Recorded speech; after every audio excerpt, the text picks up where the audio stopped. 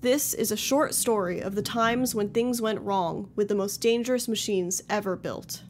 A Broken Arrow incident is a nuclear accident with a U.S. weapon that caused the unauthorized launch or jettisoning of a nuclear weapon, a fire, an explosion, a radioactive release, or a full-scale detonation.